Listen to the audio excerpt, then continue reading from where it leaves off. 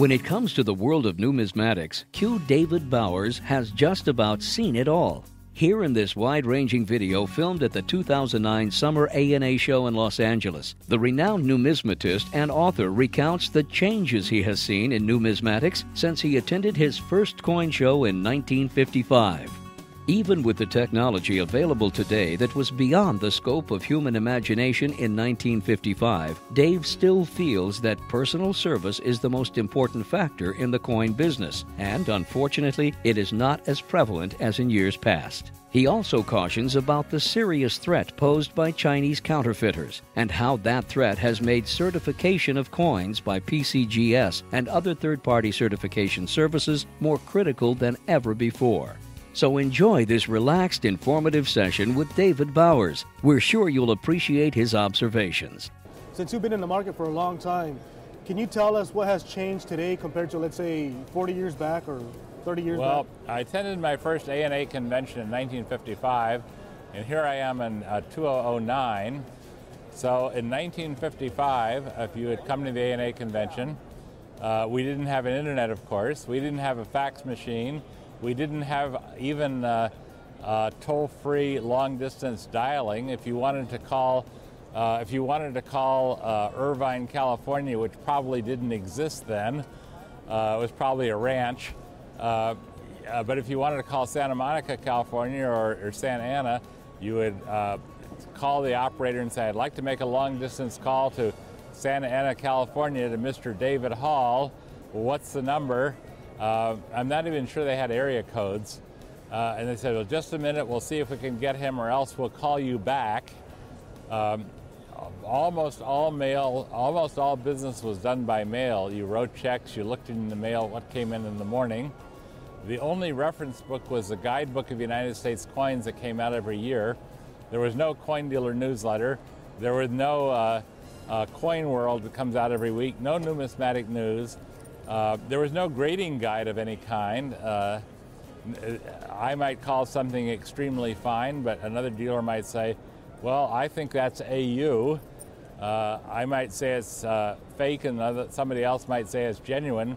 So collectors and dealers were pretty much on their own. You had to be knowledgeable. Now today, fast forward to 2009, as has been said, almost anyone can deal in coins because of the certification services, of the great amount of information. The other day I'm writing an article for the Numismatist, and I looked on Google for the 1882 CC dollar. It's a Morgan dollar, not too rare. And they have over 10,000 listings. Then I happen to remember that Microsoft started something called Bing recently, that's sort of a competitor to Google. They have over 1 million listings. So if somebody wants to find out about an 1882 CC dollar, what would you do with 1 million listings? You don't live long enough. So you revert to where you have information overload. So you need simplicity, and you go back to the Guidebook of United States Coins to see what it is. Today we have cell phones. I gave a talk today and my cell phone rang twice. If I want to talk to David Hall and have his cell phone number, I can write him a message, talk to him, or whatever I want to in 2 minutes. No matter where he is, he could be in Italy. And so things have changed, and I believe that some of this is good, some is bad, but whatever it happens to be, it's where we are. We can't change it. One thing I have found that today in 2009, that personal service is very rare. Unlike 1955 when I first went to my first show, if you call up the phone company and want information, you probably can't get it easily. If you want to talk to an airline, maybe Southwest Airline might be an exception, but if you want to talk to almost any other airline and ask, like, what kind of plane am I going to be on, or can I ask about this, they'll have you punch in 27 numbers and might get back to you from someone who doesn't know much at all.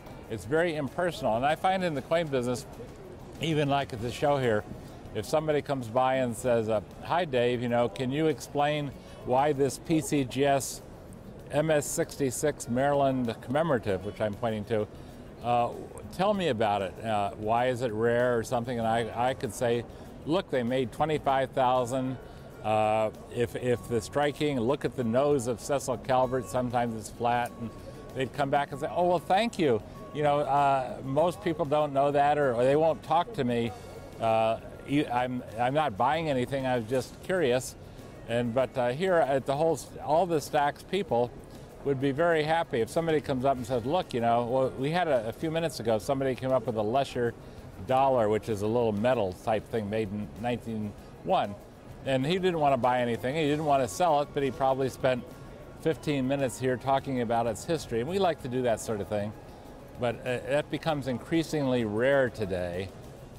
So the advantage is, I think, personal service, which probably was in effect 100 years ago before any of us were born, has disappeared, and now it's more valuable. As to whether information is more valuable, who knows? If someone says, look, I put out a new electronic price list on Morgan Dollars, they probably would get a bunch of yawns or, oh, that's nice. So, you know, it's a technology world, things change, and I can say that one of the great threats now, and this is in favor of PCGS, are Chinese counterfeit coins. Yesterday, or 2 days ago, Beth Deisher, editor of Coin World, was giving a class on these counterfeits, and I attended the final exam, and I told Beth, this is sort of anecdotal, I said, I'm coming. She said, I have 6 Morgan Dollars here. One is genuine and 6 or 5 are fake, but hardly anyone can tell them apart. So I said, there are a whole bunch of people. I said, okay, well, this is off the record, Beth. This is not, you don't take notes on this because I don't want to be embarrassed. So she showed me all these, and I had a magnifying glass, and she said, what one do you think it is? And I wrote on an envelope. She said, you're right. And I said, okay, everybody, this is front page news for Coin World. But one thing I think that is going to be good for PCGS and any of your illustrious competitors, but PCGS, you know, is the original firm, is that getting a certified coin by a well-known company that stands behind it is going to be more important this year and going forward than ever before. I'm not even talking about grading, and I think this is going to be very good for you and good for the hobby. Right now, if somebody writes and or sends a message like, I have an 1878 CC trade dollar, what we do now is we say, we don't want, you know, what is it worth? And this is new. We say at Stax, we love 1878 CC trade dollars. They're worth several $1,000s each. But before, we cannot evaluate it on the internet, because the minute I say Dave Bowers thinks it's worth $4,000 when I haven't seen it, someone will say, oh, Dave said it's worth $4,000, well, of course I haven't seen it. So I say send it to a certification service such as PCGS or your competitor NGC, but I've had more of a connection with PCGS. And if it's certified by PCGS, please let us know. We would love to auction it. And I would not have said that 10 years ago. I would have said, I certified if you want to, but send it in, let us look at it. So that is going to be maybe one of the greatest challenges that we all have for the next few years is counterfeit determination and certification.